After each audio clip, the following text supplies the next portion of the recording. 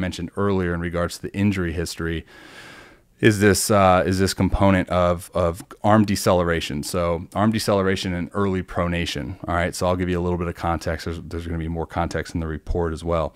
Bicep problems. All right, so usually when I see bicep problems, it's a combination of the pronation aspect in the throw. A lot of infielders will deal with this due to, you know, arm angles and not really putting an emphasis on the finish.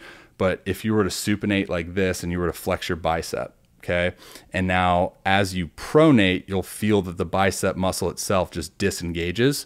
So what happens is when we throw and we don't pronate at the timing in which we should, which is relatively early in the throw, then that bicep is going to contract for a longer period of time, and it's going to take on more stress and more load than it needs to.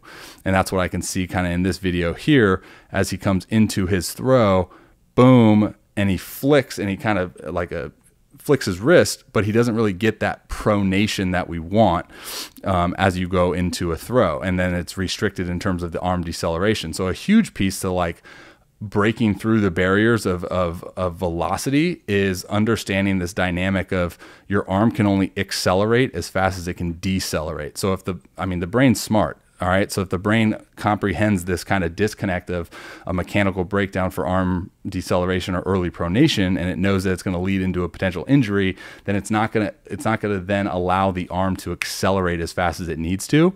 So here's Tatis. Notice the 90-90. I'm a kind of a proponent of what the glove side does, the throwing arm does, what the throwing arm does, the glove side does. They should match, equal opposite. Now as he comes through, notice that as he releases this ball, the pronation, right? So you see how his hand actually turns over and then the shoulder internally rotates. So you go from taking all this stress on the bicep and the shoulder, and now you take all of that to the back, shoulder blade, the lat, and then he bends his arm, which gives his arm more time to decelerate. And then with Wyatt here, kind of, again, that pushy mentality leads with the elbow, elevates here, and then just kind of cuts his throw off with a straight arm. All right, dudes, Robby Rowe here. Thank you for watching that video. If you're interested in booking your own mechanical analysis, you can click that link right there. Also tell you a little bit about the service and what it entails. Hit that link right there. Subscribe, please. You can also check out that video right there, which is related to the video that you just watched if you want to get some more context on that. All right, guys. Much love. God bless. Till next time. See ya. Strike three! You're out!